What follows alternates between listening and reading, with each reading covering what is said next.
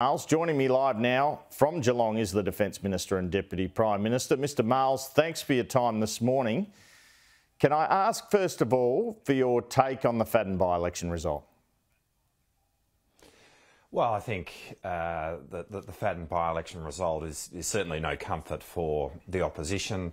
The swing that was there was about half of what you would typically see against the government in a by-election. It's obviously a seat that we've never held before. I think we were outspent something in the order of 6-1.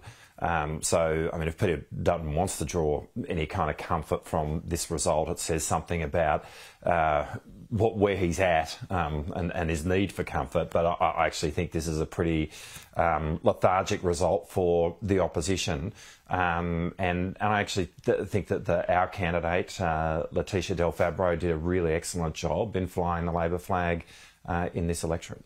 Is it a bit of a wake-up call for the government too, though, particularly that perhaps you've got to do more about the cost of living?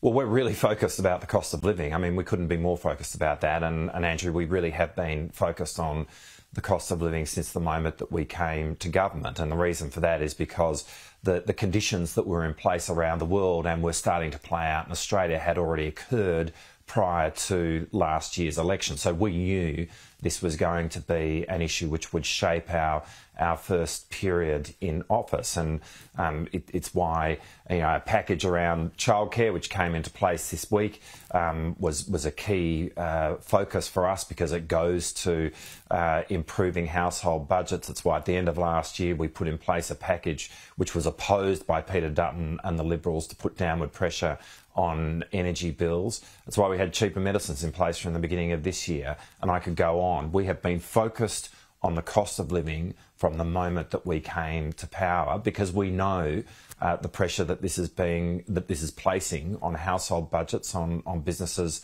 around the country. So we get it. We get it that Australians are hurting, and what Australians know is that in the Albanese government, they've got a government which is going to be working day in, day out for them and for their budgets.